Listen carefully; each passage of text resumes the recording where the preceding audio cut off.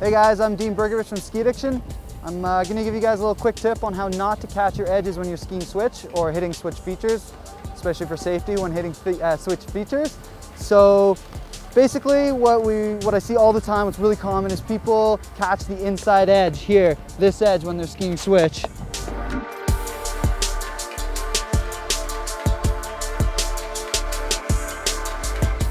So the easiest way of keeping yourself from catching that inside edge when you're skiing switch, especially when you're trying to hit the features, is to roll your knee from that inside edge all the way to the outside.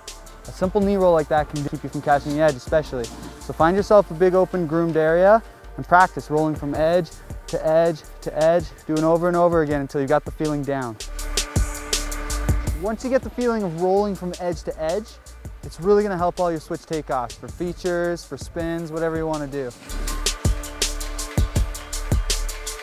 Thanks for watching, guys. I'm Dean Bergovich from Ski Addiction, helping you ski better.